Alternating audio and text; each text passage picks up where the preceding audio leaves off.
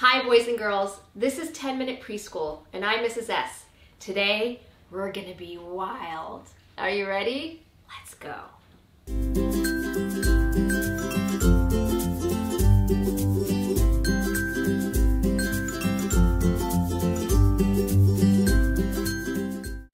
Hi girls and boys, I'm so excited to have fun today. Are you ready to be a little bit wild? But first let's do our welcome song. Are you ready? Let's take a deep breath first. Ready? Okay. Hello, preschool friends. How are you? Good, good. Hello, preschool friends. How are you? Good, good. It is time to start our day. We are here to learn and play. Hello, preschool friends. How are you? Good, good. Today we're going to read one of my favorite books in the whole world. It's called Where the Wild Things Are. It was written and illustrated by Maurice Sendak. Are you ready to be a good listener? Where the Wild Things Are.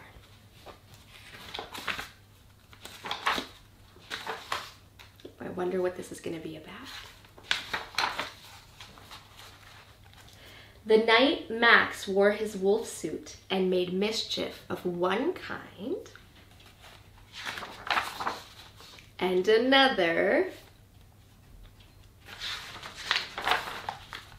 his mother called him Wild Thing, and Max said, "I'll eat you up." So he was sent to bed without eating anything. That very night in Max's room, a forest grew and grew and grew until his ceiling hung with vines and the walls became the world all around. And an ocean tumbled by with a private boat for Max, and he sailed off through night and day, and in and out of weeks, and almost over a year, to where the wild things are. Look at those. And when he came to the place where the wild things are, they roared their terrible roars, and gnashed their terrible teeth, and rolled their terrible eyes, and showed their terrible claws. Till Max said, "Be still," and tamed them with the magic trick of staring into all their yellow eyes without blinking once. And they were frightened and called him the most wild thing of all,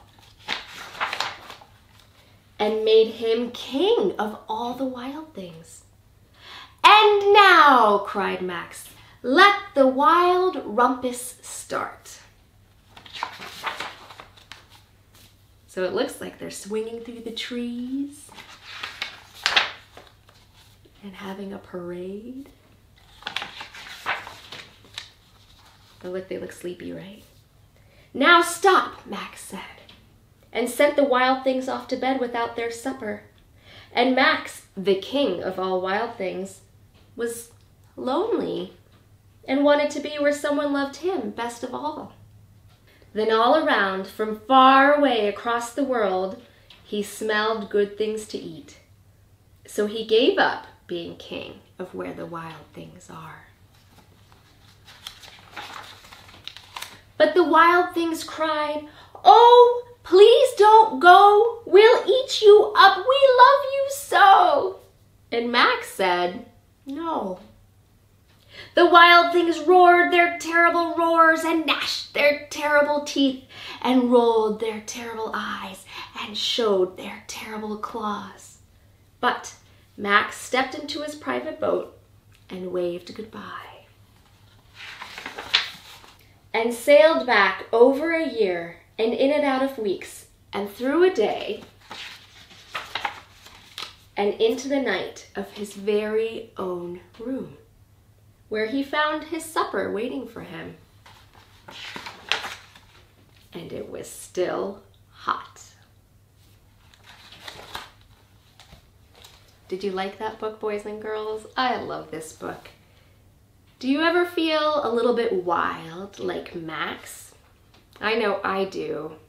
When I'm feeling a little bit wild, sometimes I need ways to calm myself down. So here are some ways that I can show you how to calm down when you're feeling a little bit wild. Are you ready? First, you can push a wall. Push a wall? That sounds so silly, Mrs. S. Well, you know what? Sometimes it helps. So just go up against a wall and push it away as hard as you can. And maybe it'll help you feel better. Another thing you can do is there's this fun thing that you could do if you have a grown-up helping you. It's called the wheelbarrow.